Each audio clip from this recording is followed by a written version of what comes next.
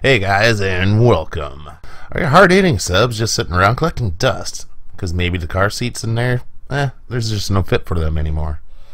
Or she just frowns upon you when you crank it up to listen to that favorite tune.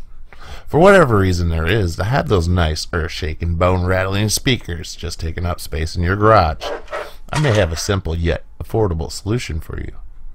So let us begin our journey on how we replicate that 12-volt car battery source with something you might have laying around the house.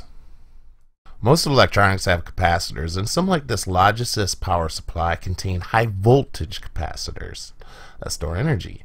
So if you're not sure what you are doing, or you're just not sure if your PSU is discharged, leave this experiment alone. It could cause electrical shock. We know a car battery is 12 volts, and a common car battery produces 48 amps. And when you factor in the alternator, it's upwards of 70 plus. But this old Logis has a max of 25 amps on the 12 volt rails, so it's actually not the ideal power supply to use for this particular amplifier. But I'm going to give her a go anyways.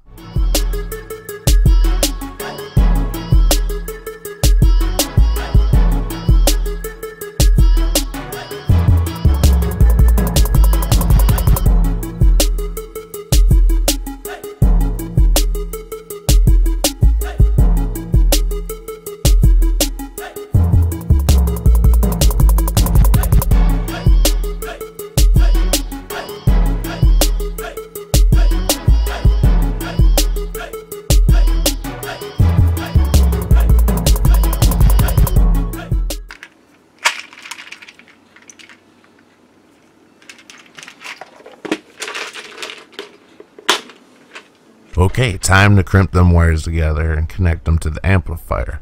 If for some reason anything goes wrong while testing, like the power supply just quits, it's okay, it's just a thermal protection built into the PSU acting like a breaker. So just unplug the power supply and wait a little bit. You'll hear a click as it resets. Turn down the levels on your amplifier and try again till you hit that sweet spot.